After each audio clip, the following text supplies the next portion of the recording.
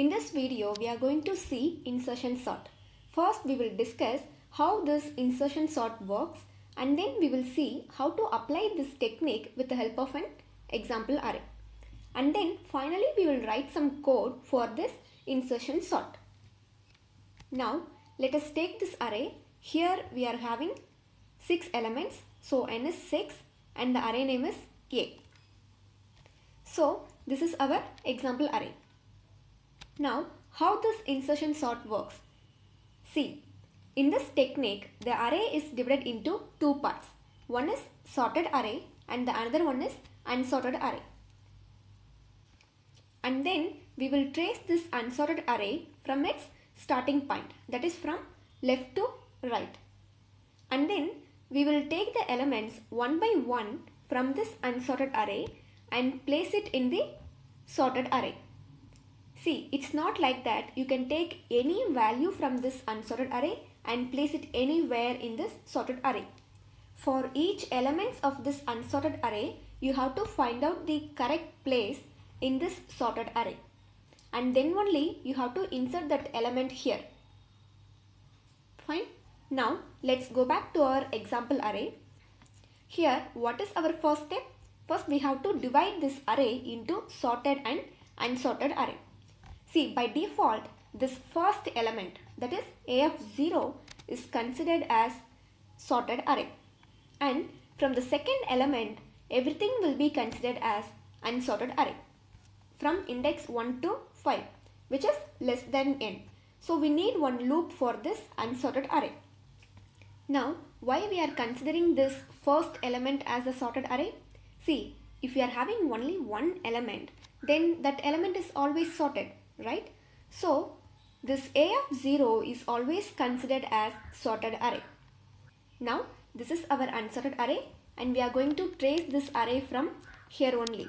So, take the elements one by one from this unsorted array and find out the correct position for that element in this sorted array.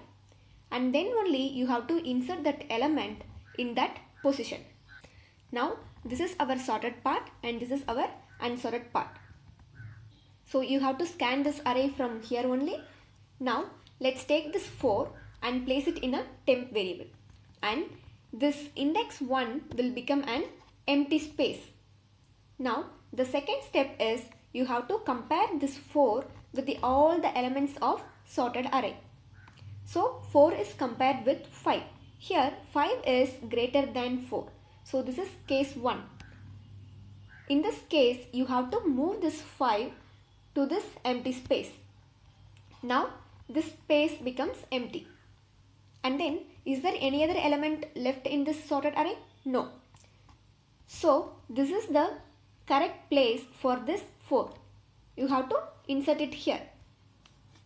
Now, this is our sorted part and this is our unsorted part. Now, again, you have to start scanning from here only. So, take this 10 and place it in a temp variable.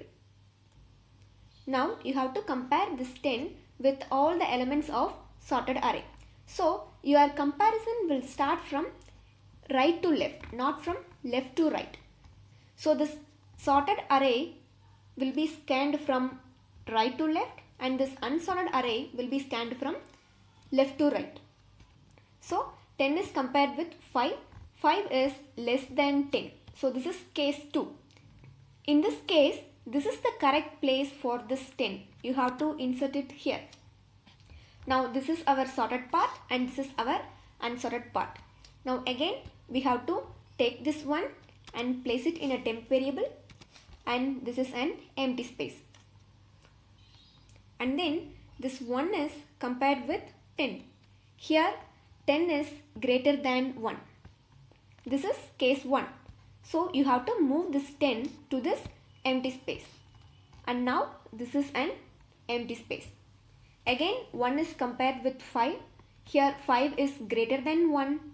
So you have to move this 5 to this empty space. Now this is our empty space. Again you have to compare this 1 with 4. Here 4 is greater than 1.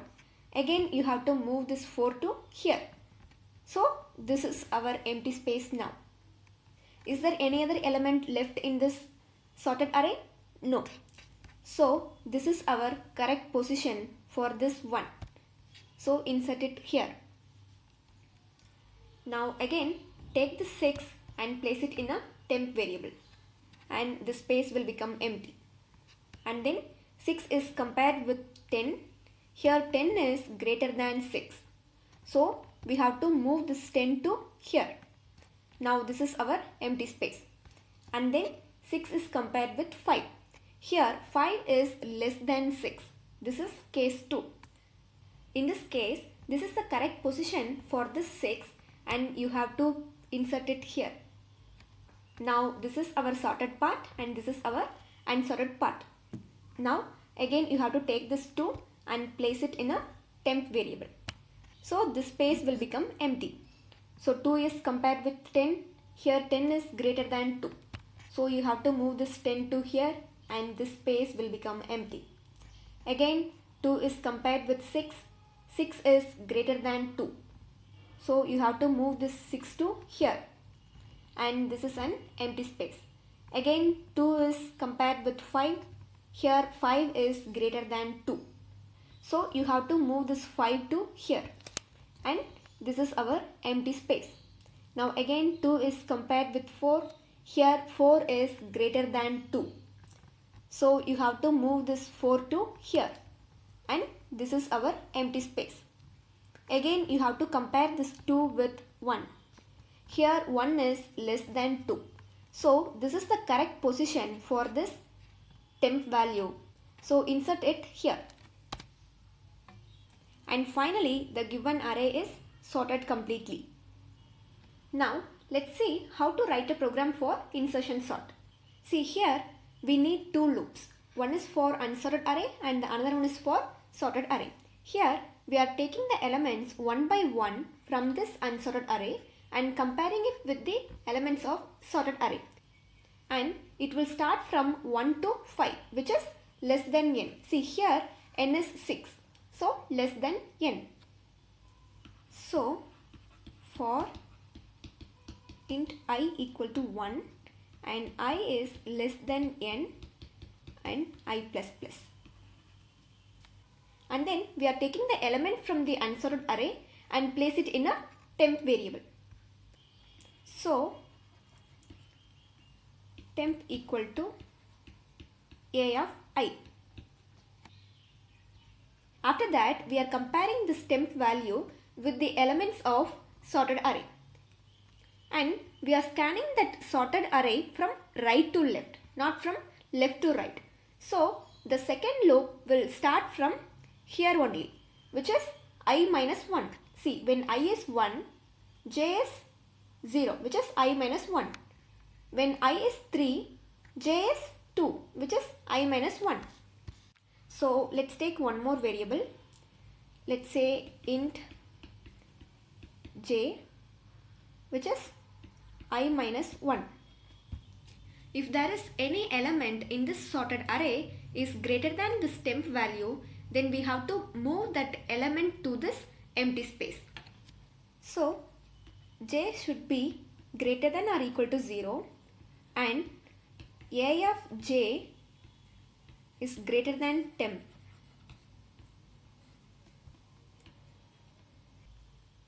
So a of j plus 1 equal to a of j.